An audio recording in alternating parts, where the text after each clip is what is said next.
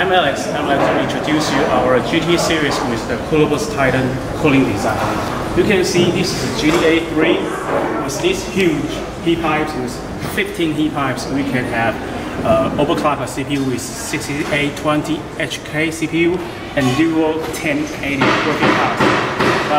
It's bigger than this one.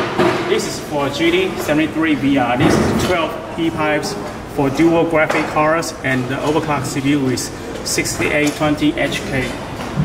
This is GT73 model. You can see the Dragon Center with this turbo mode.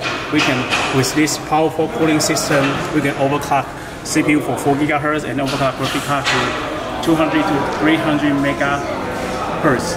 So this is very powerful cooling.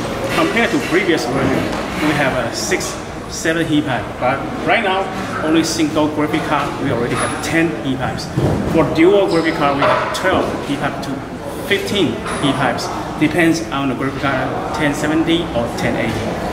So it's huge improvement on the Cooler Boost Titan for the high-end notebook of our GT series.